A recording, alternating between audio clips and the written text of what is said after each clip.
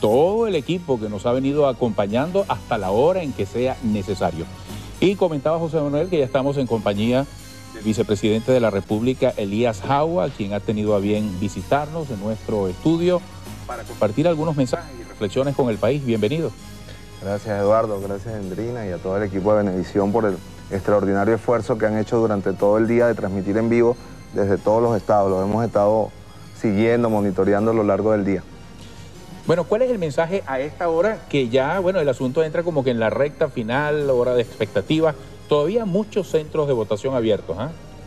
Sí, por eso el Consejo Nacional Electoral, a través de su presidenta, acaba de informarnos a todo el país que se cierra el proceso en aquellos centros donde no hay votantes, pero como estaba previamente establecido, y ha sido lo tradicional, en aquellos centros donde aún permanecen electores y electoras, se debe mantener la mesa abierta hasta que el último de ellos ejerza su derecho a votar. Eso indica la alta participación que hubo el día de hoy. Ya todas las tendencias apuntan hacia una alta participación que reivindica lo que hemos venido diciendo a lo largo de todo el día. Hoy la democracia en Venezuela es una democracia llena de pueblo, llena de contenido. Ya no es el cascarón vacío aquel en el cual se eligió al último presidente del periodo anterior a la Revolución Bolivariana con el 30% de los electores.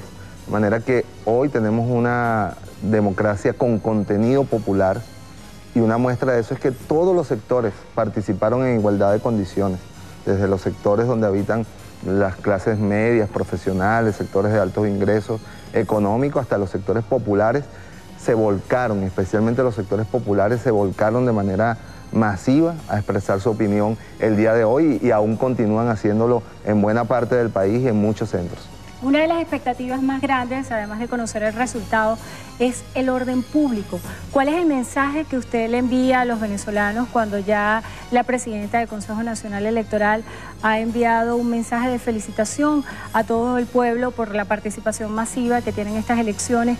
¿Y cuál es el llamado que hace usted acerca de los resultados, los rumores que se generan en estas últimas horas del proceso electoral, para que la gente tenga calma y tenga un poco de paciencia?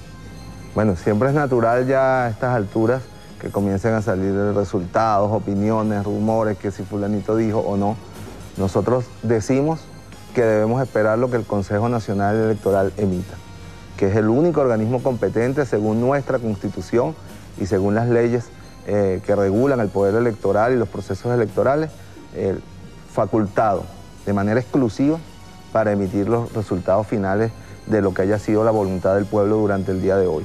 Respecto al tema del orden público, yo creo que en estas horas donde se permitió, bueno, como estaba establecido, que donde hay todavía electores y electoras se mantengan abiertos los centros electorales, el llamado es a hacer lo que hemos hecho durante todo el día, a dar una demostración de un pueblo con una madurez extraordinaria, de un pueblo que sabe convivir en sus diferencias, de un pueblo que tiene las más amplias oportunidades y condiciones para expresar su opinión, para expresar su voluntad, como lo han hecho hoy quienes apoyan a la Revolución Bolivariana y quienes la adversan de manera en igualdad de condiciones, ¿no? Como nunca antes había sucedido, y se ha dado en el marco de un clima de paz, salvo pequeños incidentes que son propios además del día a día de la sociedad, no tienen que ver precisamente con el evento electoral del día de hoy, pero no ha habido ni violencia política en los centros electorales, ni ha habido ningún intento de perturbar el normal desenvolvimiento